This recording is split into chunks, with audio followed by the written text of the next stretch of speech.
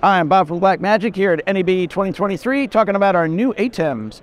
So we introduced the new ATEM Television Studio family with the HD products last month, and now we have a new 4K 8 version. So the ATEM Television Studio 4K 8 has 8 inputs and 10 aux outputs. The 10 aux outputs help with doing ISO recording. You can also record internally with optional storage inside, so you can record the program feed inside, and it has a 10 gig Ethernet port, so you can get out to network storage. There's several of those. And it has the super source. It has 4 upstream keyers, 2 downstream keyers.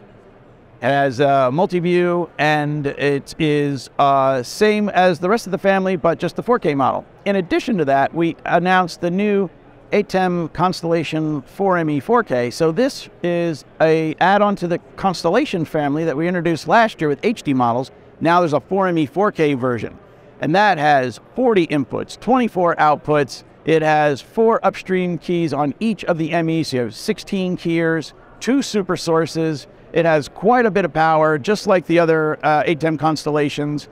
And for more information, go to blackmagicdesign.com.